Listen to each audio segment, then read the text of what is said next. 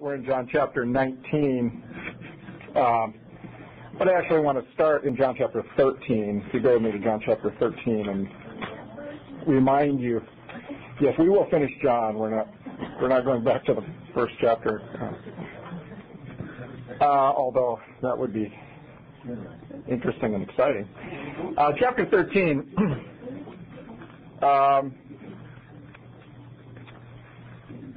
The Spirit of God tells us through John the writer, now before the feast of the Passover, when Jesus knew that his hour had come, that he should depart from this world to the Father, having loved his own who were in the world, he loved them to the end. Or some translations would say, love them to the uttermost.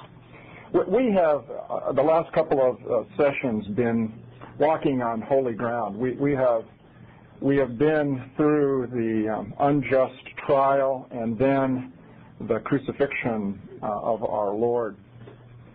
Yeah, it is in that crucifixion that Jesus ultimately fulfills that scripture. He is loving them to the uttermost, and he's loving them to the end of his life on this earth. And his love is manifest by his sacrificial death. There is no greater love than one would give up his life for another. If that's the case, then what Jesus is doing is immeasurable in terms of its value. For he's giving up his life not for our human life, but for our eternal life. And in order to do that, he has been and is willing to take the wrath of the Father against your sin and my sin and to pay for it. To do that, he has to suffer and he has to die. But it shouldn't surprise us, because God is love and Jesus is a second member of the Trinity, so he manifests that love in all of his being. In every place we see him, we see manifestations of his love. It is just that the crucifixion is the ultimate manifestation of it. But there are others. There are other personal ways that Jesus does that. He's done that for the disciples all during the time he's been with them, as he's walked with them, cared for them, taught them, encouraged them, prepared them. And they've seen him. They've seen his love and compassion toward others, toward those that are in need, as he healed people and even raised them from the dead. And again, one of the ultimate compassions and acts of love was his forgiving of sins.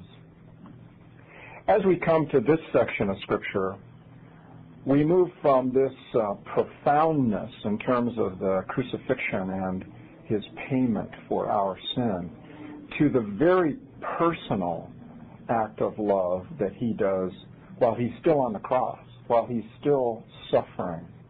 While he's still suffering, he's thinking of others. And so with that, let's go to John chapter 19. John chapter 19. And verse 25. Now there stood by the cross of Jesus his mother and his mother's sister, Mary, the wife of Clopas, and Mary Magdalene. There's this group of women. They are with the Lord a lot, and they'll be with him during this time, and then we'll see them again at the time of the resurrection. The group consists of his mother, who is there at the foot of the cross witnessing what was promised, what was prophesied to her at the beginning. Go with me to Luke chapter 2 and verse 35.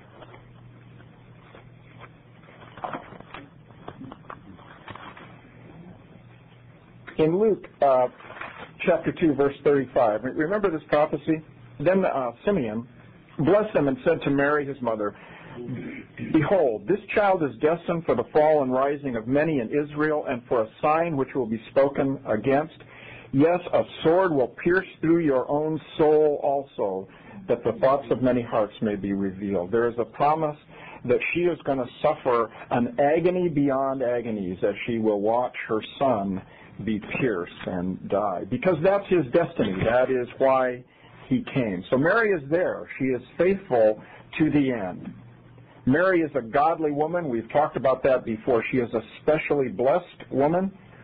She is not, in a sense, the mother of God. She's not to be exalted. She's not co-redemptrix with Christ. She was not immaculately conceived. She did not ascend into heaven.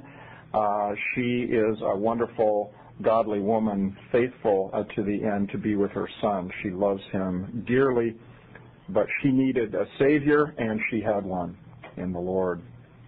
And Salome was her sister. Interesting. Salome was the mother of James and John, the sons of thunder, which really makes them cousins of the Lord in a human sense.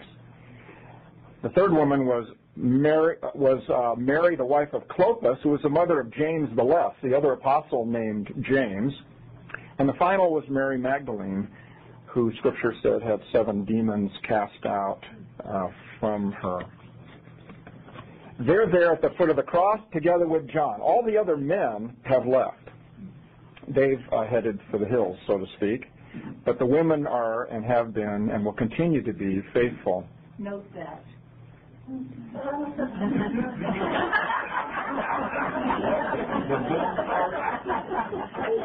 can all say amen then. Is there any way we can erase things from this recording? All right. Okay.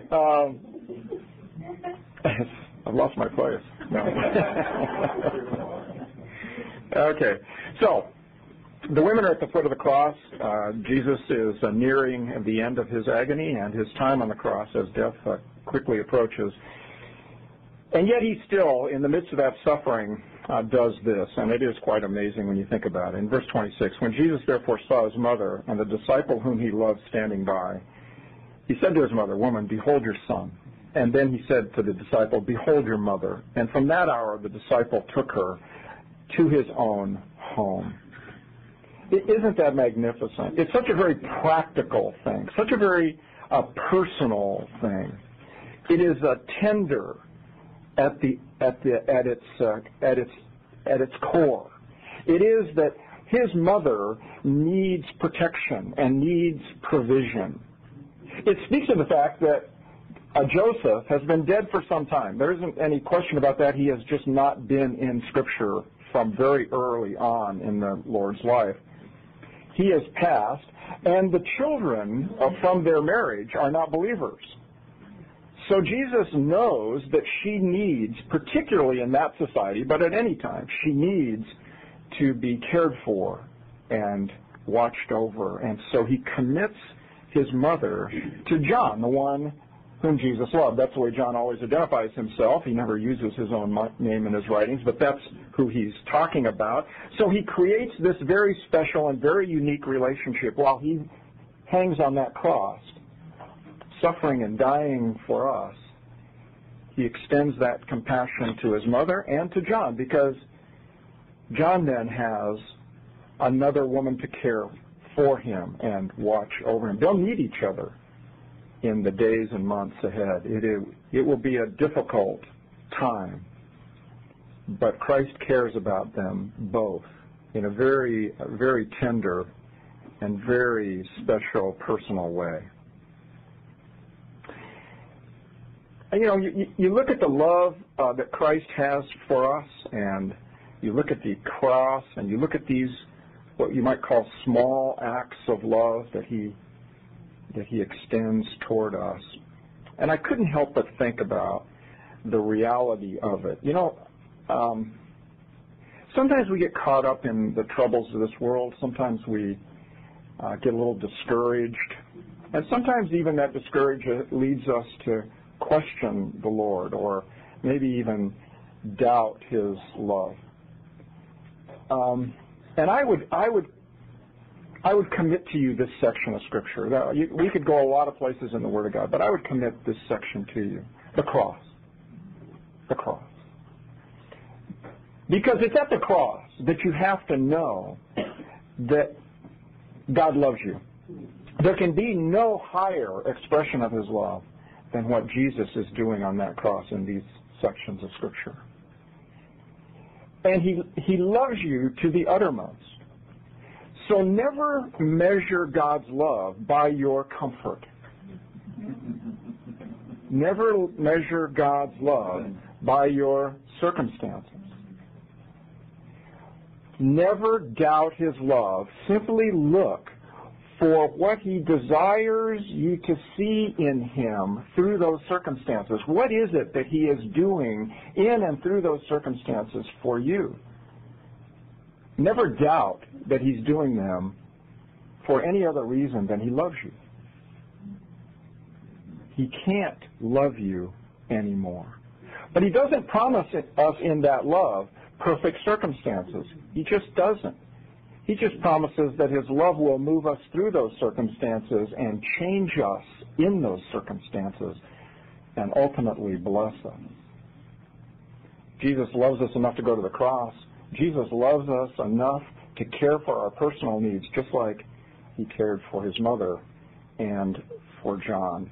And this isn't the only place that He's expressed that. You can find that throughout the gospel in its testimony of the love of Christ.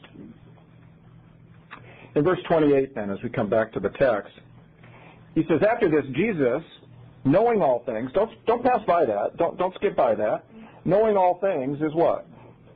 It's John's, once again, confirmation that Jesus is in fact God. He is every bit man, but every bit deity, because He is omniscient. He is omniscient. He knows all things. He knows what the plan of the Father is in the minutest of detail.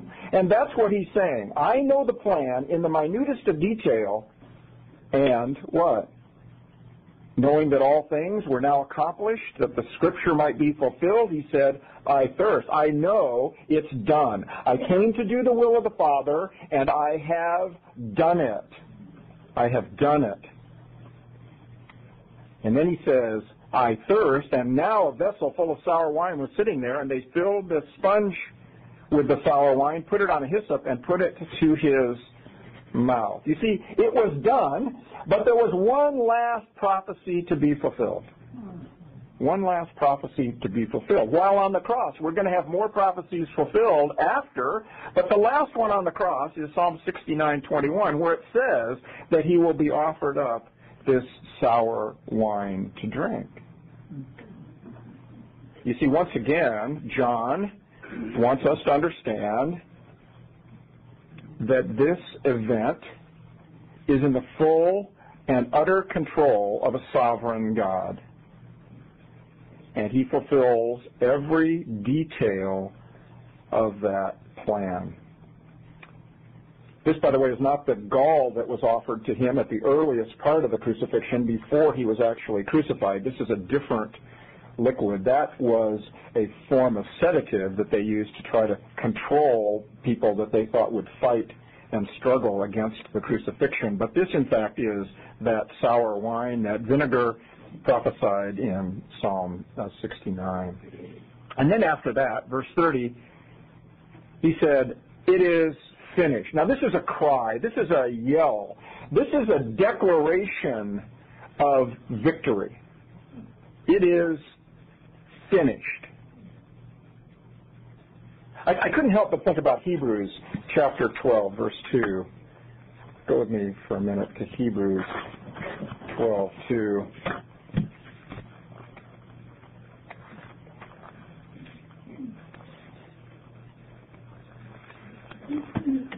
Remember this powerful verse.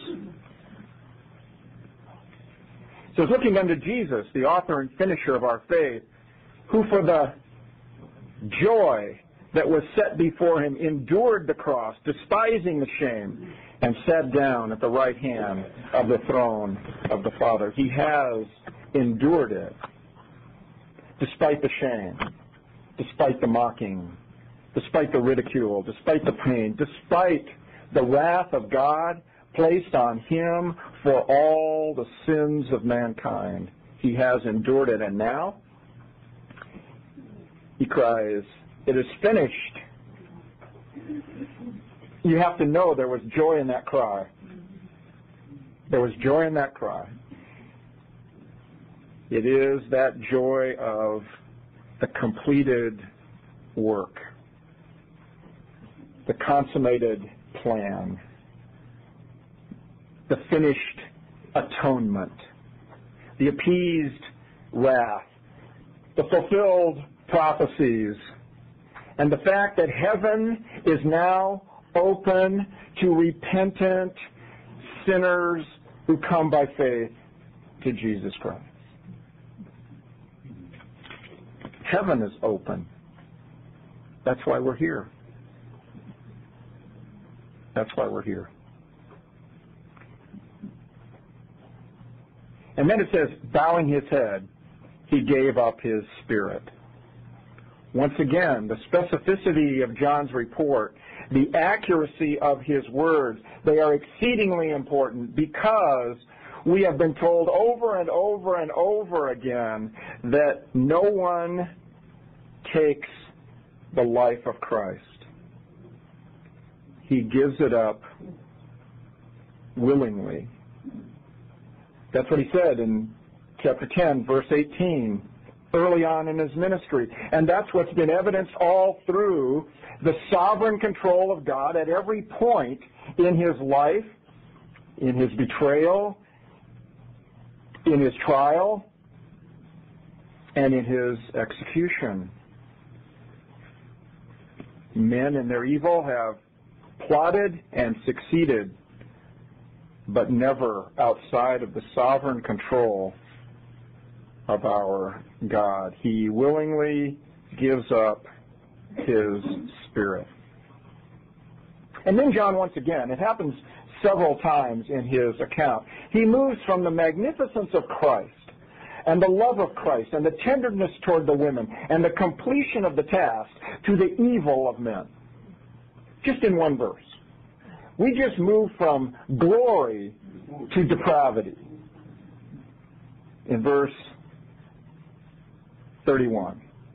Therefore, because it was the preparation day, that the body should not remain on the cross on the Sabbath, for that Sabbath was a high day. It was the Sabbath of the Passover, which made it a special Sabbath. The Jews asked Pilate that their legs might be broken and that they might be taken away. Probably a reference to Deuteronomy 21, a desire on the Jewish leaders' part to not, quote-unquote, ceremonially defile the land by having a dead body exposed and hanging on a tree before sunset. Now, don't ask me to explain that. I don't understand the details of that, but it is, in fact, an allusion to that. And so they are concerned, once again, about their ceremonial laws, about the things that are of lesser importance. I mean, how hypocritical can you get if you're concerned about the ceremonial defile of the land by a dead body that isn't buried, while you kill the creator of the universe? I don't want to defile the land, but I'll kill the creator. I'll kill the King of Kings. I'll kill the Son of God. I'll kill the Messiah. Boy, what a amazing evil that is. And yet, in a very real sense, everyone that doesn't come to Christ finds themselves in exactly the same place. Whether you're religious or whether you're atheistic, really makes no difference. In your denial of Jesus Christ, you deny the cross, you count it of no importance, and you count on your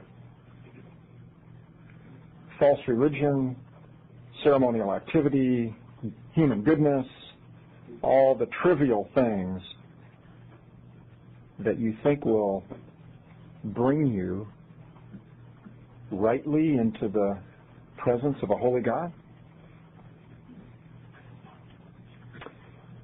Well, they wanted the body off the cross. They needed action. They needed the death process to be sped up, because the death on the cross was an extended death. It was a horrible, torturous, agonizing death, and it extended over days, sometimes 2, 3, even 4 days. Jesus is on the cross for 6 hours. That is impossible. That is impossible. So, to get him off that cross dead, they have to speed the process, so they go to Herod. They request permission to have the soldiers break the shin bones, as we said last time. That speeds the death, because the only way to breathe while you're on the cross is to push yourself up against the nails in your feet or ankles in order to fill your lungs. When you can no longer push because you no longer have functioning bones, you will be asphyxiated quickly. So, the soldiers came, verse 32, broke the legs of the first and the other who was crucified with them. They were in exactly the place that the soldiers expected them to be. They were alive. They needed their legs broken. They broke them. But when they came to Jesus, they saw that he was already dead, and they did not break his legs, verse 33. And it surprised them. I mean, it shocked them. So, they had to make sure. So they took a spear, and they just drove it into his side. Don't ever forget, these guys were pros. They'd killed thousands of people by crucifixion. They understood how it worked, and they made no mistakes. The guy was supposed to be dead, and we'll make sure. So he seems like he's dead. We don't need to break his legs, but just to make sure, we'll drive that spear into his side. This was such an unusual event that John determines that he is going to add this personal testimony in the midst of this description of the event. He says, and he who has seen has testified, and his testimony is true, and he knows that he is telling the truth, so that you may believe. I just love those things. I love those comments. He's going to make another one at the end of this book. I mean, John's sitting there a couple thousand years ago. He's sitting up here, and he's just saying, come on, guys, look, I know this is difficult to believe. Generally speaking, they all die 2 or 3 days from now. No one dies in 6 hours, but I'm telling you, he gave up his spirit. He died. He made the choice. He willingly did it. I was an eyewitness to it, and I'm telling you that the soldiers proved it. They didn't break his legs, and they put that spear into his side. And I'm telling you all of this. I'm telling every one of you, and I'm telling everyone that reads this book, I'm telling you so that you may believe. Believe what? Not just that he was dead, but believe that he was the Son of God, that he has fulfilled every prophecy that spoke of this event, and that no one takes his life, because he is the author and the finisher of life. It has happened just as the Scripture foretold. And so he goes on. He says, look, for these things were done that the Scripture should be fulfilled. Not one of his bones shall be broken. The Passover lamb in Numbers 9:12. Well, let's go there. Go to Numbers 9:12.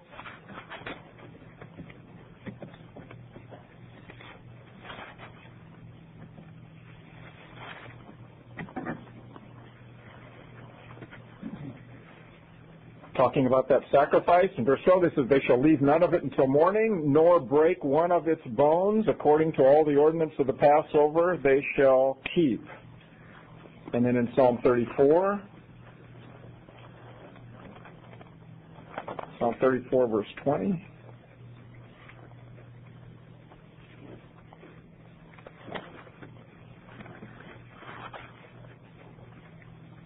He guards all his bones. Not one of them is broken. Not one of them is broken.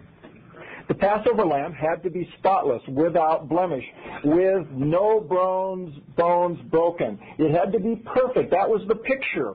Every time they sacrificed that lamb, it had to be the perfect one, the best one, because it was a picture of the ultimate Passover lamb. So when Jesus comes as God's Passover lamb, he cannot be less than perfect. That includes he cannot be with sin, and he cannot violate any of the prophecies about him. And since he's that lamb, he cannot have any bones broken. I would say, too, when you celebrate communion, I think that we speak of this is my body when we take the host. And some translations say broken, but I think it's a wrong translation. It should be given, because it was not broken for us. It was unbroken. So, John is saying, this is no myth. This is no story made up by the early church. I am an eyewitness testimony to this event. It happened in all of the detail that prophecy dictated. Evil men had succeeded in killing him, but at every point they had done exactly what God had determined would be done. He had been lifted up. He had died crucified. They had cast lots for his clothing. He had been given sour wine. His legs had not been broken. He'd been pierced so that they would look on him both now and I think in the future, Zechariah 12:10. And these are only a few that John picked out at this time during the crucifixion event. It doesn't mean there weren't hundreds more, because there were. It was prophesied when he would come. It was prophesied how he would live. It was prophesied how he would minister. It was prophesied the miracles he would do. It was prophesied the words he would speak. It was prophesied the person and the method of his betrayal. It was prophesied the details of his trial. It was prophesied the details of his death. It's going to be prophesied and has been prophesied of his resurrection, his ascension, his return, and his reign. Prophecy after prophecy after prophecy. Not for idle speculation, for proof. For proof. So that you can believe. So that you can follow out of a heart that trusts him. That trusts him. You come to Christ, you don't take a blind leap in the dark, as some theologians have said. You come with your mind engaged, your eyes opened by the Spirit of God, understanding for the first time truth. And the ultimate truth you must understand is the truth of our Lord Jesus Christ. And as you grow and as you learn, you get the privilege of understanding that truth in the most minute details of the Scripture, because he wants you to continue to grow in your belief. It's history. It's history. And if you've already come and you're growing, John wants you to understand that that's what gives you your confidence. That and the indwelling Spirit of God. Go with me to 1 John. We were in that today in the service. In 1 John,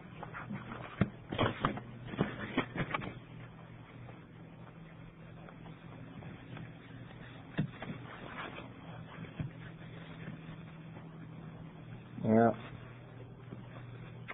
1 John 5:13, these things I have written to you who believe in the name of the Son of God, that you may know that you have eternal life. So, he wants you to believe if you haven't believed. If you're sitting here today, you've never come to Christ, he wants you to know that it's true. It can't be anything else. This stuff can't happen by chance. There's no random chance that could bring all of these events to their perfect culmination. It happens because God has ordained it. And if you are here and have already come to that place, then what he wants you to know is it's true. It's true. And so it should impact your life. It should impact how you think, the decisions you make, the places you go, the words you say.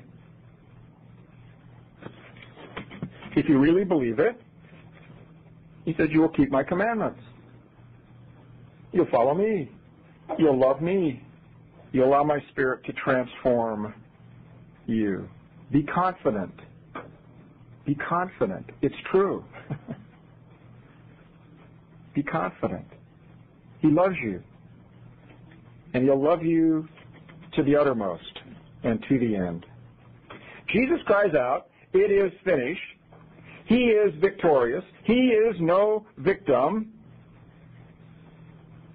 And the ultimate proof? It's coming. Remember that sermon? It's Friday.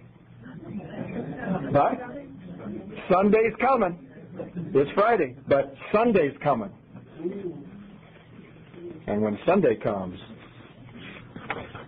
there will be no doubt. It is fascinating to me that skeptics try all kinds of reasons, try to find all kinds of reasons to deny the cross. One of many of those denials is that he never died. You may have heard that he just swooned. He passed out. And somehow they got him off that cross alive, and he revived. Now, there's a lot of problems with that. Please, there's a lot of problems. But what I want to show you is this. Go with me to Mark chapter 15.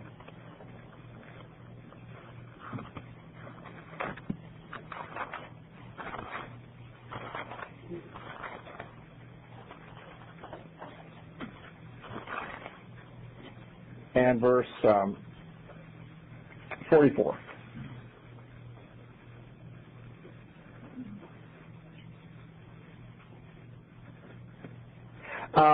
43. Joseph of Arimathea, a prominent council member who was himself waiting for the kingdom of God, coming and taking courage, went in to Pilate and asked for the body of Jesus. Now, we're going to talk about Joseph next week. He's a fascinating man, more fascinating, I think, than you realize. And he plays eminently in this continually unfolding truth about Christ, from his trial to his death to his burial to his resurrection. Joseph is a critical man, and we'll talk about that next time. But he goes to Pilate because he wants the body. He wants to bury Jesus.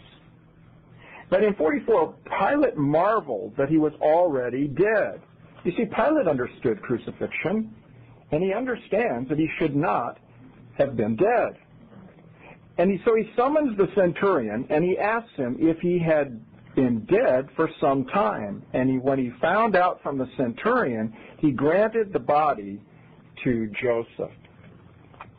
Don't you see what God did? The evil of those men, having the legs broken to speed the death, forced that discussion.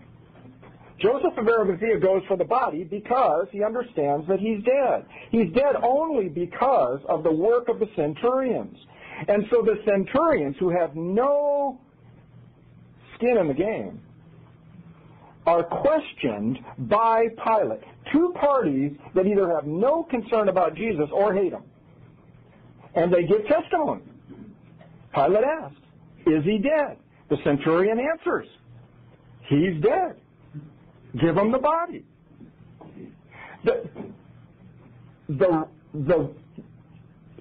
The Roman soldier in control of his death, the professional soldier assigned to killing him, renders the testimony with no reason to lie, no reason, no motive to say anything other than the truth. He renders the testimony, he is dead.